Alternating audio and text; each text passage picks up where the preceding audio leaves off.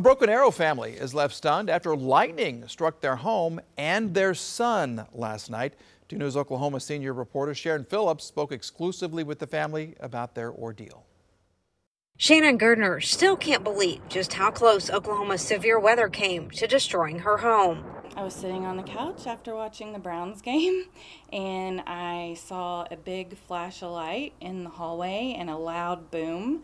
Shell-shocked, she looked up and immediately heard her son screaming from his upstairs bedroom. A few seconds later, I heard this loud scream from upstairs, and come to find out it was my son, who I didn't even know for sure was home. He came downstairs and his hair was sticking up and he was shaking. Shannon is a nurse and immediately began taking his vitals and making sure he was okay.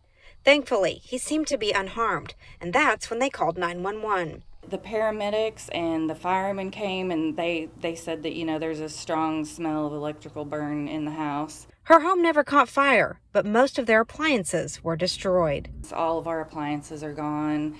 A stove, refrigerator, you name it. And then not to mention all the kids' stuff, Xboxes and TVs and Fire Sticks. Take a look at this. This is the thermostat that was blown off Shannon's wall last night.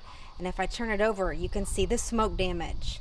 We were there as electricians arrived to survey the damage and look for the entry point of the lightning strike. After climbing up on the roof, they quickly found this hole near her son's bedroom. It was very scary. I had never experienced anything like that in my entire life.